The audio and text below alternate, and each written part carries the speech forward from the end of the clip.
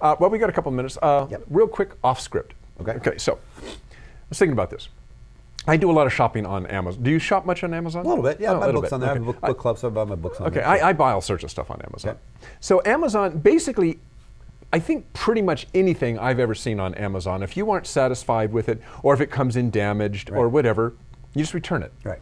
Now, very often, depending on the product, if it comes in damaged, you contact, sometimes the vendor wants you to contact them directly. Very often what happens is they'll give you a refund or they'll offer to send you a new one, and they don't want you to return the damaged one because it costs more money. It costs more money to send it back. Yeah. So this really makes shopping on Amazon and other related sites really simple. It's like, it's all risk-free, and I can get it, and I can return it or not return it. And if I don't return it, I don't know, I just throw it away. I have a bumper, a car bumper, that I ordered for my car that was wrong. This is a, big honking piece of metal. Big honking, well actually it's plastic, but a big honking piece of plastic that I can't use. It was a mistake on their ordering. They refunded it for me. They don't want it returned.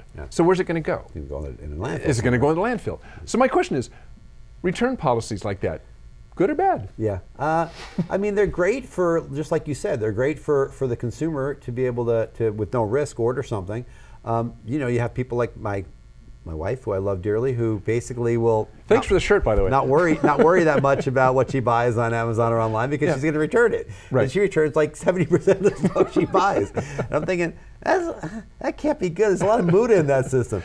Well, there's not muda from the shipping, but there's certainly a lot of muda from the waste that comes from that. Right. So I mean, the question, the natural question is, what is a better way? I mean, the pressure, the consumer pressure to say I want it now and I want to be able to have no risk when I order it, is what an Amazon wants because it fosters a lot more orders, and ultimately they make a lot more money, and they don't care about the waste. It's your problem. Once it's shipped, they're done. They're done. They got their money, and whatever. If they have to make it good later, they'll have to spend more money to do it. They'd rather not get it back, but it doesn't help the environment. Well, I also wonder if it makes us indiscriminate buyers. It does make us indiscriminate it's buyers. like, I'll just order it. I mean, it may work, it may not work. If it doesn't, I'll just ship it back. Well, I remember when I remember when I was younger, return policy was a big thing. It's like, you said, well, what is a return policy? You'd have to know before you bought something. Now, everything and anything is returnable. Food. I mean, it's like, it's like, Trader Joe's will take anything back and give you, what you want in equal value or more value. You can try anything you want in the store. They'll open up a package on the thing and let you try it. I mean,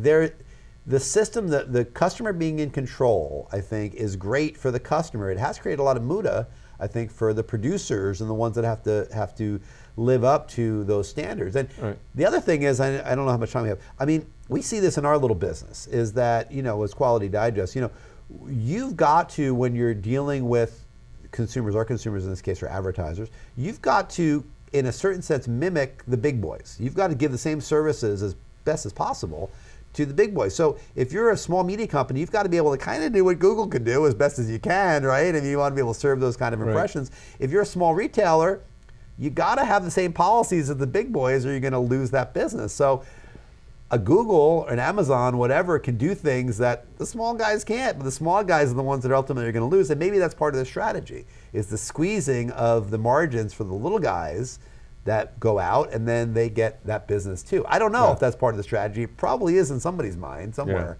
up there in those big companies. But it's a good question. I think about that a lot when I return stuff too. I try not to return anything, but it's waste, it's muda. Well, if anybody needs a blue 2004 to 2006 Toyota Highlander bumper cover, contact me. Plastic, not metal. Blue. I've got one for you.